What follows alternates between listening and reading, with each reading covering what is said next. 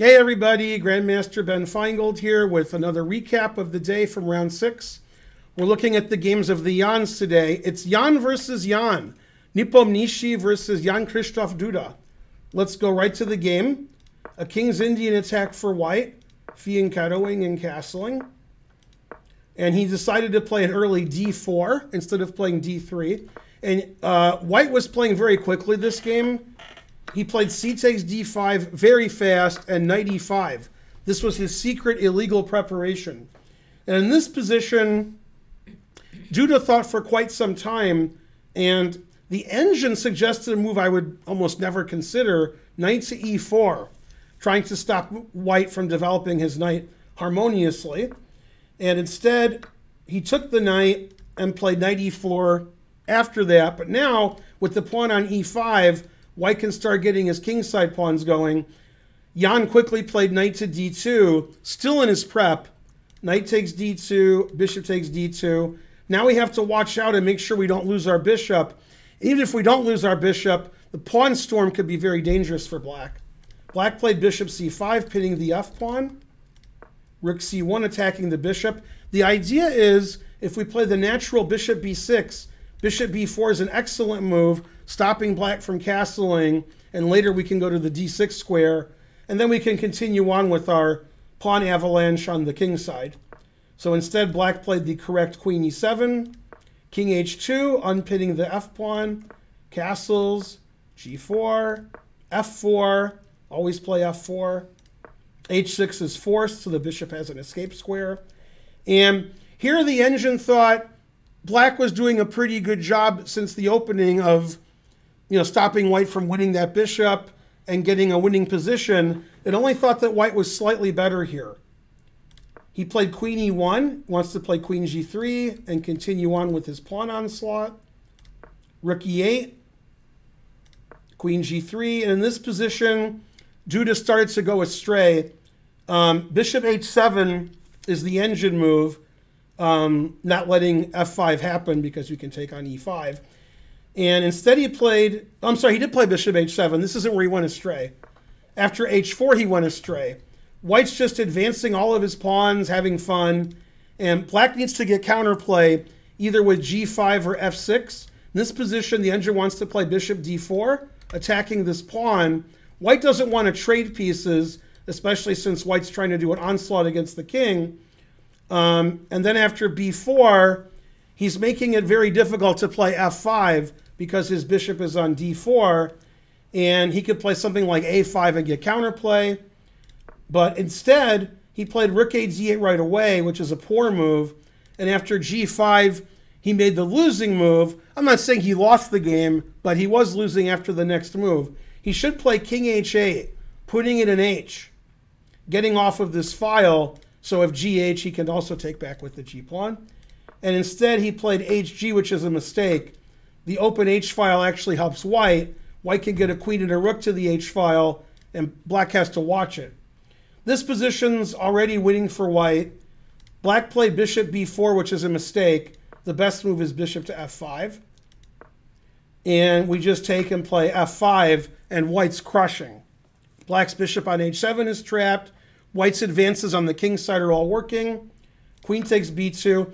And here, Jan missed the most incisive way to win. Rook c3 is the engine move, stopping the queen from coming back and defending, and we're just taking our time. We can play g6 when we feel like it. We don't have to play g6 right away.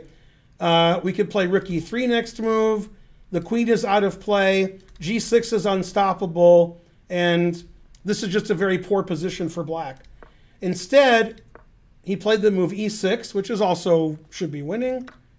g6, takes a piece. Black has a few pawns, but white gets active with the incredibly accurate rook b1, getting his rook to b7 by force, threatening checkmate.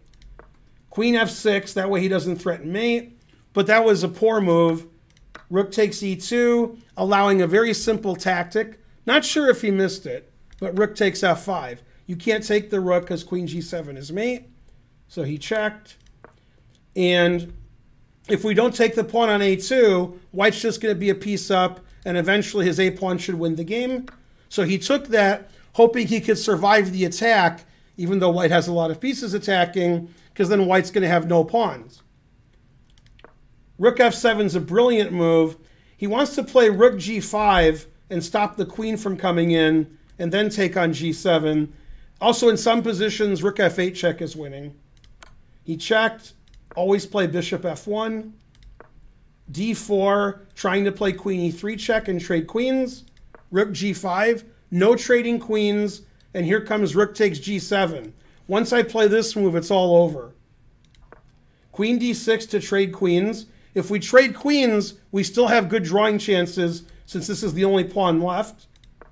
Queen f2, queen e3. Queen a3 is actually an excellent try because now if we take the pawn on g7, let's say, I don't know, this way, then queen e3 is actually a draw. Amazing. And the reasoning is funny. If you take and play rook check, I just take on h7, and if you take this, I have e2. Amazing. Threatening the bishop, but also threatening e1 queen. And now, white is fighting for a draw, but has it with rook f8, e1 queen, rook to f3, threatening rook h3 mate. And this is actually a drawn position according to the engine. Crazy. Okay, but that's white misplaying and allowing queen e3. Instead of allowing queen e3, where black can probably draw, white just played rook g3 and said, no queen e3 for you. Now the truth hurts, because once the queen moves, I'm going to play rook takes g7 and rook g8 check, and that's the end of the black king. So in this position, the engine already announces mate for white. If the queen moves off of f8, let's say queen c1, I check, and queen g7 is going to be mate. And if you don't take my rook and play king h7, queen f5, maybe there was mate with something else. No, queen f5 is right. And then queen takes mate. I thought I missed another mate, but there's many mates here. So instead of losing that way, Duda decided to resign. A very nice win from white. Good opening prep. Defense wasn't perfect from Duda, but he was under a lot of pressure. Got in time trouble at the end. And a very nice win from the tournament leader, Jan Nepomniachtchi, still in clear first with +3 after that win. I hope you enjoyed that game between the Jans. You can watch all my recaps here on YouTube, and you can watch live at twitch.tv/GMBenjaminFeingold. Bye, YouTubers!